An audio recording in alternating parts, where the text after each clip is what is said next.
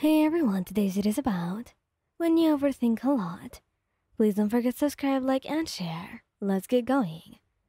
The soft hum of the kitchen's fluorescent lights filled the room, casting a warm glow on the countertop where you stood, your fingers tapping nervously. Your thoughts raced faster than Baku's explosions as you attempted to prepare a simple dinner. But despite your best efforts, your mind kept wandering back to the upcoming weekend. Bakugou longed against the doorway, his crimson eyes strained on you, a slight smirk tugging at his lips. He had known you long enough to recognize the telltale signs of your overthinking. With a playful tone, he finally broke the silence. Oi, what's got you so worked up? You released a heavy sigh, placing the knife you'd been using to slice vegetables on the cutting board and turning to face him. It's just, how I am. I overthink everything, especially when it comes to our plans. He pushed up from the doorway and closed the distance between you, his strong arms encircling you from behind. His chin found a resting place on your shoulder, and he murmured, "You worry too damn much. It's gonna be fine." Nestling into his embrace, you realized the comfort of his presence. I know, you admit it. It's just that meeting your old friends from UA and spending the whole weekend at that reunion. What if they don't like me? What if I say something stupid? A soft chuckle escaped Bakugo's lips. You won't say anything stupid. And if anyone has a problem with it, they'll have to do it with me, and you know it, right? So, don't worry, okay? His words eased your anxiety, and a small grateful smile curled on your lips. Thanks, Katsuki. I just want everything to be perfect. He turns you around gently, his crimson eyes usually fierce, softened as you cupped your face in his clawed hands. Hey, listen. Me being there with me is all that matters, and if anyone has a problem with it, they're idiots. His unwavering support and love washed over you, bringing warmth to your heart. You pulled him into a heartfelt embrace, your voice barely above a whisper. I'm so lucky to have you. He responded by pressing his lips tenderly against yours, a sweet, lingering kiss that dissolved the worries that have plagued your mind.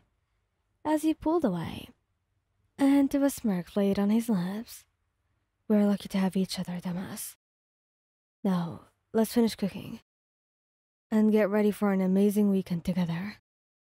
With Bakugo's unwavering presence by your side, you found the strength to conquer your overactive thoughts and look forward to the adventures. The weekend would bring. The rest of the evening unfolded in a comforting routine. With Bakugo as your important sauce chef, you managed to get together a delicious meal, each movement in the kitchen synchronized with a shared sense of camaraderie. Your laughter echoed off the walls, intermingling with the enticing aroma of the food. It was moments like these in the simplicity of everyday life that made you cherish your relationship with Bakugo even more. As you both sat down to enjoy your culinary creation, me couldn't help but feel a sense of contentment wash over you. Bakugo's confident and assertive nature balanced out your tendency to overthink, and it was one of the many reasons that you loved him. Over dinner, you revisited the topic of the weekend plans once more, discussing the details of the reunion and the people you would meet. Bakugo's stories about his friends from UA painted vivid portraits of their personalities and quirks. He imitated their voices and expressions, making you both laugh and feel more at ease about the upcoming reunion. After the plates were cleared and the kitchen was tidied up, it was time to tackle the task for packing for the weekend. Bakugo's idea of packing was to toss a few things into a bag and call it a day. But you, being the meticulous planner that you were, had a checklist to ensure that you didn't forget anything important. Bakugou couldn't resist teasing you mercilessly about your detailed packing list, but he couldn't deny that it did come in handy when he realized that he had forgotten his charger. As the weekend approached, your excitement grew, and Bakugou's unwavering support continued to bolster your confidence. He made you feel like you could take on the world, and with him by your side, you believed that you could. Finally, the day arrived, with bags packed and excitement in the air. You and Bakugou set off to meet his old friends. You walked hand in hand, and you couldn't help but marvel at how fortunate you are to have Bakugou as your boyfriend. Your overactive thoughts have been silenced by his love and reassurance, and you are ready to face the weekend with confidence and joy. Little did you know that the weekend ahead would be filled with laughter, new friendships, and unforgettable memories. All thanks to the love and support of Bakugou, your rock, your confidant, and your partner in every adventure life had to offer. The car ride to the reunion was filled with a mixture of excitement and a touch of nervousness. You and Bakugou chatted about what to expect, recounting stories of your own school days and speculating on what he had become of his friends. Bakugou had never left yours, serving as a constant reminder of his reassuring presence. As you arrived at the venue, you could feel your heart rate quicken. The room was abuzz with laughter and animated conversations.